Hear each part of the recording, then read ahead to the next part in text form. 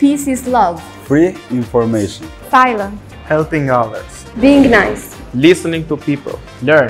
Caring for others. Being safe. Doing good things.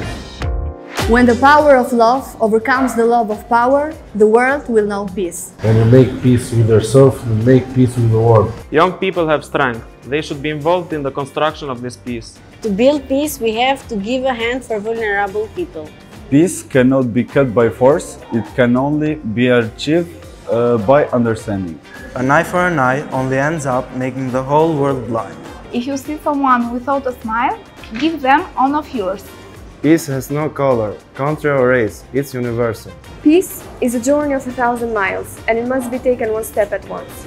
My message is that we have to take care of ourselves and protect each other, because at the end of the day, we are one.